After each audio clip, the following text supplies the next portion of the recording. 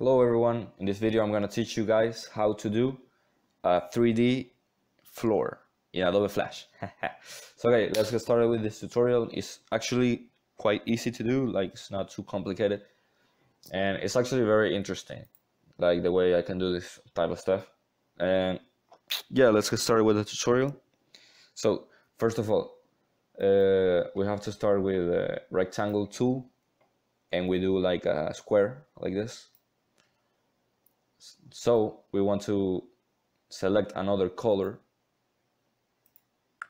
and we copy paste this one, and we put it like this. Okay, I'm gonna zoom in a little bit to look it better, to see better, like this. So now that they are together, what I want to do is I'm gonna select another color, and I'm gonna do like this. So they are different colors, right? Let's say this one is brighter and this one is darker, and that looks good like that. And now what I'm gonna do is I'm gonna copy paste the same one, and I'm gonna do like this. Yeah, I'm gonna, so as you can see, now we have dark, bright, dark, bright. Now we can copy paste it again, and I'm gonna put it this way. Okay, nah, I have to put it higher. Okay, this is kind of tricky, to be honest. I'm gonna put it right there in the corner, as you can see. So perfect. So this one is, we have to erase this one because like it doesn't matter. Now we can fill this in right here and use this color, obviously. So what this is gonna look like is basically like a chess table, you know what I'm saying? Like one color, another color, one color, that way. Now what we should do is, okay, I'm gonna zoom out. We're gonna copy this thing, copy paste, and like do the same thing, you know, copy paste, the same thing. It's really easy because every time you do it, it becomes bigger and bigger, because you basically like are doubling the size. I don't know how to explain, but yeah. But you have to be careful because you have to put it in the right spot.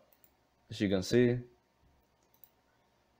it's getting really big right now. So I'm gonna see how this goes.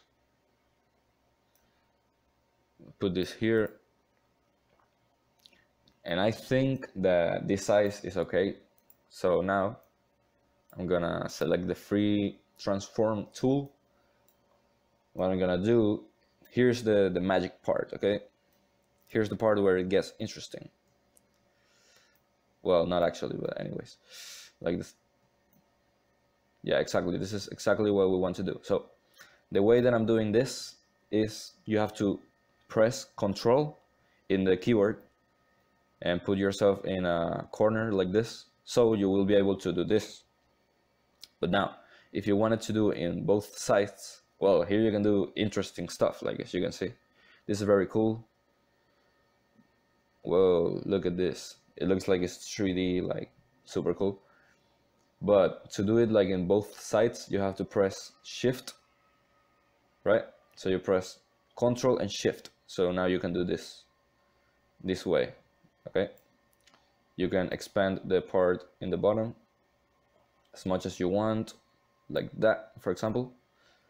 And now, as you can see, we have like a 3D scenario, like a 3D floor. It looks very cool. And if you want to make it like a more realistic, you can double click the line.